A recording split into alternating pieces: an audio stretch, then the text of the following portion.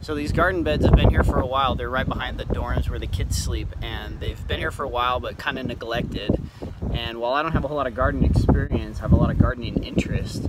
So yesterday I got an army of kids to come help me pull weeds, get rid of rocks, and they wheelbarrowed in about 30 or 40 bags of chicken dung, and as you can see, made quite a bit of a difference. I'm not really sure exactly what we're going to be planting here. There's a guy here who's a specialist, a gardening specialist, that I'll probably defer to most of the decisions on, but it should be fun to see what we can get growing back here. We've got some natural papaya trees, which are pretty awesome. There's mango trees around the facility, and I think some banana trees also.